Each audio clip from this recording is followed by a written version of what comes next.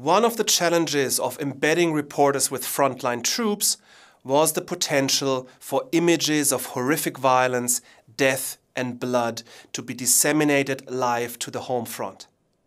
After all, in the eyes of the military, much of the legitimacy of the war depended on the ability to frame the war as clean and surgical. So while it could not be prevented in principle, keeping the horrors of war out of sight remained one of the key objectives of US decision makers. One way of curtailing the potential for such horrors to be seen was to set strict conditions on what embedded reporters were allowed to show and write about.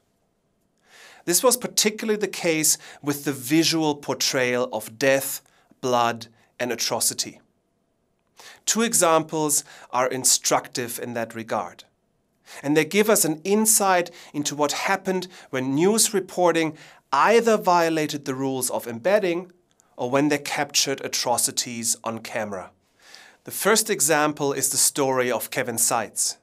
In 2004, Seitz embedded with US Marines as a freelance war reporter for NBC in Iraq. During the siege of Fallujah, the biggest battle fought by the US military since Vietnam, he shot footage of a gruesome incident in which a US Marine killed a wounded Iraqi captive lying on the floor of a mosque. This film footage was broadcast all over the world. But in the United States, not a single television station showed this footage. Why this was the case remains controversial. The most plausible explanation is that political pressures from higher up and media self-censorship resulted in the footage not being shown. Frustrated by this, Seitz uploaded his footage on his personal blog, which is how the story eventually reached the US public. But this also marked the end of Seitz in the embedding program. The second example is the story of Zariah Miller, an award-winning photojournalist. In 2008, Zariah was embedded with a Marine battalion and captured the aftermath of a suicide bombing in Iraq's Anbar province. In the attack, civilians and 3 high-level US Marines were killed. Zariah captured a number of images showing the aftermath of the bombing, depicting Iraqi victims and also a number of American fatalities. In accordance with military guidelines, after the relevant families had been notified and after consulting other soldiers, Zariah decided to publish the photos on his blog, and he included a photo of a deceased but unidentifiable American soldier.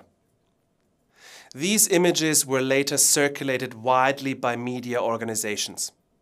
Subsequently, the army requested that Zariah remove the photos from his blog, on the grounds that the display of a dead US Marine in military fatigues was prohibited.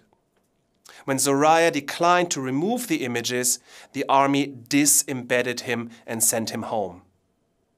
Both Seitz and Miller, in different ways, shot footage of war that was depicting atrocities and dead US soldiers. And what makes their stories so interesting is that in either case, the footage, which represented a real aspect of the conflict they were covering, was shielded from the US and wider publics. The reasons in each case are different, but it allows us to see how such footage was held back from the public. And it gives us an insight into how, in spite of the live coverage of war reporting today, these images and certain news stories can still be withheld. And it gives us an insight into the reasons why, even in an age of satellite phones and frontline news reporting, the image of clean war is still being upheld. What we have seen is how the US military, on a number of occasions, has changed and retrofitted its media strategy.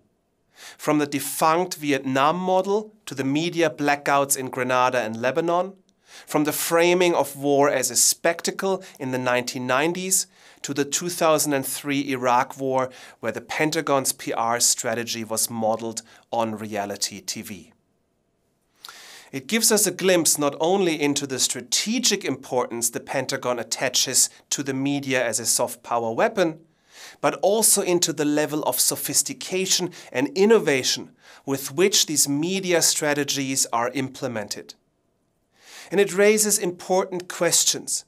Questions of the role a democratic free press is playing at times of war. To what extent does it still live up to its self-proclaimed role as the fourth estate, questioning and critically engaging with government policies in times of war? To what extent is the media in democratic states able to report the reality of war? These are difficult questions, and the answers might be troubling. But one thing seems clear. US warfare has become mediatized to such an extent that practices of warfare can no longer be fully fathomed unless one accounts for the role of media within it. In other words, it puts Rumsfeld's remarks into perspective.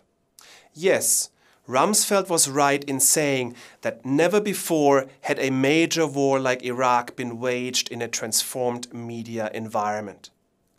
Furthermore, he was right in saying that US adversaries have been quick to exploit digital new media technology, whilst the US military has been slow to adjust. But Rumsfeld's speech in February 2006 obscured the scale and scope of the Pentagon's media strategy. A media strategy that had already been in place for several decades. Thus, instead of the suggested five and dime store, the US military in 2006 was operating more like Walmart in an eBay world.